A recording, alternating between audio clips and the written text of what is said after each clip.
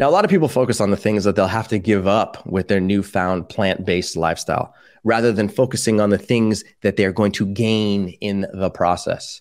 Now, the feeling of giving up favorite foods can flat out suck, okay? Especially if it's food that you grew up on. Hamburgers are tasty. Cheeseburgers are even tastier. Pizza is tasty. So is cheese. Chicken pies used to be one of my favorite foods of all time, and so did fettuccine Alfredo. Not to mention banana splits with mint chocolate chip ice cream, chocolate sauce, and peanuts sprinkled on top. What about Eggo waffles? Let's not forget those. Okay, I grew up on all these foods, and I wanted to give up exactly 0 of them when I began eating a plant-based diet. But guess what?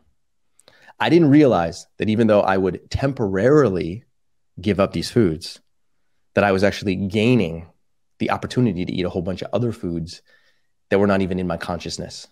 I didn't realize at the time that by switching over to a plant-based diet, I would gain the ability to eat as many mangoes as I wanted. And trust me, mangoes are one of my favorite foods of all time. And I know a lot of people who feel the same way. Okay. I also gained the ability to eat as many bananas as I wanted. I gained the ability to eat as many dates as I wanted. And guess what? My blood glucose was rock solid the entire time. No matter how many mangoes and dates and bananas and figs and peaches I ate, my blood glucose was rock solid. I gained the ability to eat foods like sweet potatoes and purple potatoes and corn, brown rice, chickpeas, black beans, pinto beans, peaches, oranges, large acai bowls, papayas, quinoa, kabocha squash, and the list goes on. At the time, I had no idea how much I would love these foods until I began eating them, and I began eating them frequently. And then when I began eating these foods, my desire to eat cheeseburgers and pizza and chicken pot pies, it just flew out the door. I wasn't even thinking about those foods anymore. Okay. In other words, I didn't know what I didn't know. I thought that if I started to eat different foods, that my desire to eat all these other tasty hamburgers and meat-filled dishes was going to overwhelm me, going to sabotage my ability to continue moving forward. But in a very short period of time, I began to realize that that was just a ridiculous story that I was telling myself. And the truth is that the new foods that I was eating tasted better than the old foods that I was eating. And I just, once again, had to get out of my own way. So if you're in this situation and you have this conversation happening in your own head, then I would encourage you to focus not on what you're going to lose, but focus on what you'll gain. And trust me when I say that you're going to gain a lot more than you lose.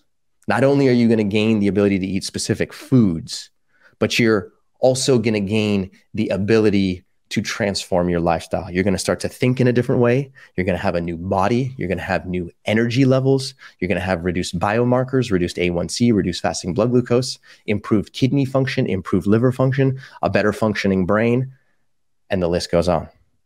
The truth is that you have absolutely no idea what you're about to gain. The possibilities are endless, and your adventure is unique to you. I cannot tell you what's going to happen to you, because if I did, I would be lying. You are the only participant who has to be willing and ready to engage on this adventure and go down the path and start to experience what lifestyle change actually feels like for you. And then you get to tell that story to everyone around you. Your adventure is absolutely unique to you. And I encourage you to get started, because it's going to be a fun ride and you're going to experience way more than you can possibly imagine today. You may have told yourself that you need blank for the hard times, or you need something to get through the hard times. It's easy to resort to alcohol, to drugs, and food for comfort when you're going through tough times. It feels good at the time, but it actually makes your life harder and more debilitating, because oftentimes it's because there's underlying challenges that are emotional that trigger the feeling of having to eat a particular type of food in order to make your emotions subside. Part of the reason that that happens is because developing coping mechanisms that don't involve alcohol, drugs, or food requires work. It's not easy to do, and it requires time and effort. This isn't a shame, okay? The guy who's producing this show behind the scenes dealt with food addiction for years before making a personal decision to eat a more plant-powered diet. His name is Colin. He's a very good friend of mine, and he has completely transformed his lifestyle from the inside out. And now that he's been eating a plant-based diet for the better part of a year, he actually has reported back to me that he finds it hard to view the world from his old lens. But the key was realizing that there had to be a change that he had to be willing to make, that he had to be willing to put effort into, and that he was no longer going to rely on the same mechanisms that he had grown up relying on, which were mainly food to help him cope with tough and negative emotions.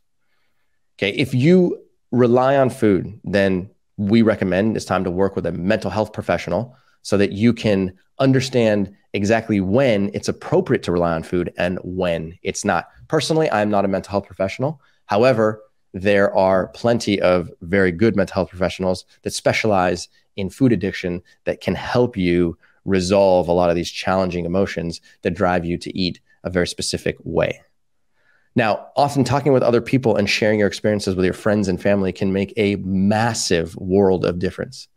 And even though it can be hard to talk about deep-seated feelings that drive your desire to eat food and eat more food and eat more food, talking about this verbally with a coach is something that can make a massive change in your lifestyle.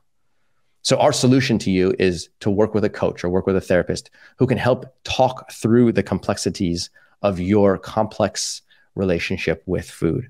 The truth is that everybody has a complex relationship with food. Some of the complex relationships are positive. Some of them can be negative, and some of them have a combination of both positive and negative. But simply talking this through with somebody that can listen to you and somebody that can lend you some insight can make a lot of positive change in your lifestyle. We know that this works. We've helped thousands of people through this process. And the question is, if you're willing to get started, then the world can become your plant-based oyster.